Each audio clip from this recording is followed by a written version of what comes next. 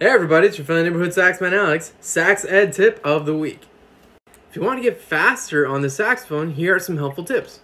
One of my favorite etudes to work on speed on the saxophone is number 1 by 25 Daily Exercises for Saxophone by Close.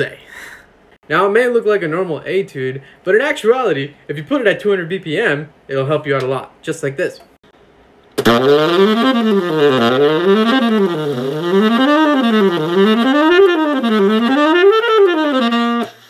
Push the limits to how fast you can play this, and I want to see how you do. Check out my YouTube channel for more Sax Ed tips, and stay saxy!